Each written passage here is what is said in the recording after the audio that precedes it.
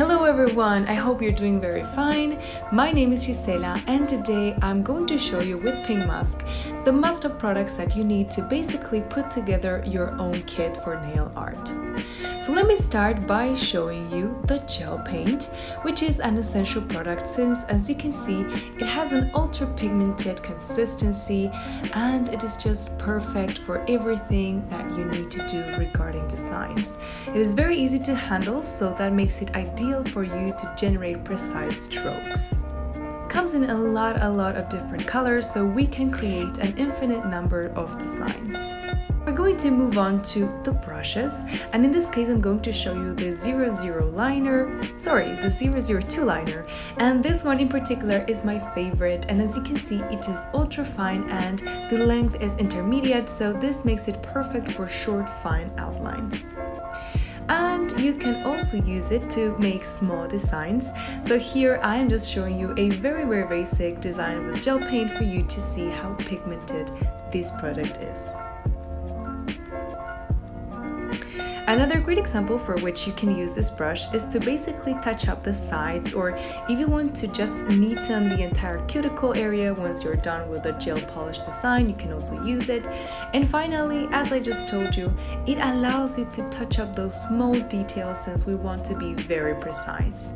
And in this case, when you pick up a design with stamping and just a tiny little dot remains, you can just touch it up very easily and quickly with this brush, and you can do it directly on the stamp, which is great. So now we are going to move to another of my favorite things that I think that you need, which is a dotting tool. And the dotting tool is just a metal tool with a shaped finish bowl, and it is great to make those tiny little circles and those details as I am about to show you. So you can use it for hearts, you can use it for flowers, for a lot of different designs, plus another option that you can use is to just make reverse stamping. That is basically creating the design on the stamp, and this is the perfect tool that allows you to just be creative and make it easy. This last brush that I'm going to show you today is the Mini Oval 05. I super duper love it because it literally adapts to a lot of things. So here I am showing you with a basic cloud design how I like to use it. And in this case what I did is I grabbed a droplet of white gel paint and I'm going to slide it gently like this. And I'm using tiny taps slowly to basically create the ombre effect towards the tip of the cloud. You can also use it for countless other designs, but I feel that this is a perfect example. It also serves to make just vertical ombre, or to make a stroke, to touch up something, to make French nails, and a lot of other things. There are other ways to use it which are not related to nail art, and I think it is important to mention them. So you can use it, for instance, if while just painting your nails with gel color you stain one of the sides or the cuticle area, it is great to correct with this brush. And you can do it with a lot of ease. Now let's move on to stamping, and this is a form of nail art which is fast and looks amazing, and there are a lot of designs that you can choose from because we have several stamping plates.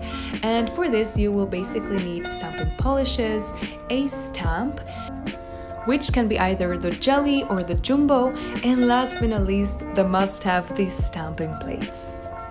To make a design you have to put a droplet of stamping polish into the stamping plate, and then you will have to remove the excess with a scraper, and smoothly, in a pendular way, you have to lift the design with the stamper.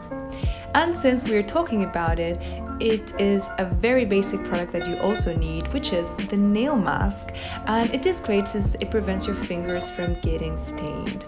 It is super easy to apply and to remove, and it is very convenient and will save you a ton of time. To use it, just place the mask around the entire nail, we wait a few minutes for it to dry, and then we can just apply our stamping design. You will see that a big part of the design remains on the nail, while some remainings are on the mask, but right at the point where they join, there is just sometimes a little bit of product left, so you can just pass the mini oval brush over it and then remove that.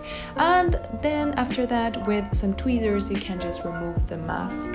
And as you can see, the design looks perfect. So this was everything for today, my friends. I really hope you liked it. Don't forget to subscribe to the channel, leave us some comments and some other ideas that you would like to see. And don't forget that you can get all of these products and much more things on our website. We will have all of the links down below. Have a great day and I'll see you next time. Bye bye.